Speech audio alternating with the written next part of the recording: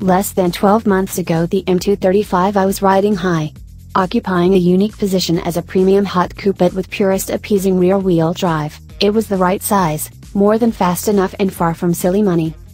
Then the M2 rocked up with its bulging pecs and toured a new parking space. Even though the M Lite has been transformed into the beefier sounding M240i, it's difficult not to be distracted by the idea of something better around the corner, but unlike the Leave campaign, there is some substance to it. Both the 1 Series and 2 Series receive the latest 3.0-liter 6-cylinder turbocharged petrol, already at work in the 3 Series, but more importantly boosting the M240i to 335 bhp and 369 pounds-foot at just 1,400 revolutions per minute. Hardly figures to be sniffed at.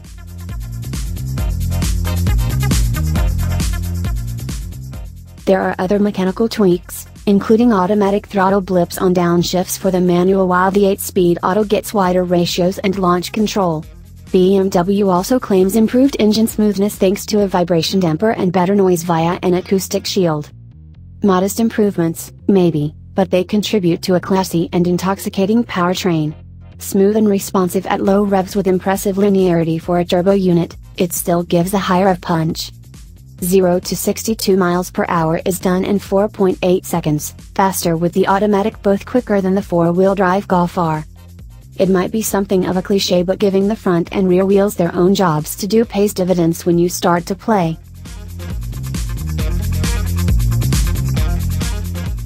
The steering is sharp but not hyper, and the rear drive gives plenty of scope for artistic angles of corner entry.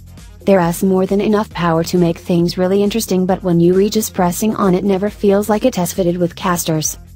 Add in the delightfully snickety 6-speed manual and you'll almost certainly end up annoying your passengers. Visually, the M240i is as before, the M Performance add-ons helping to disguise the slightly odd 2 Series proportions, while the cabin design is the usual BMW slick, although the materials are not of the order of bigger models. All this extra, including a slight improvement in MPG, is via a price increase of just £355.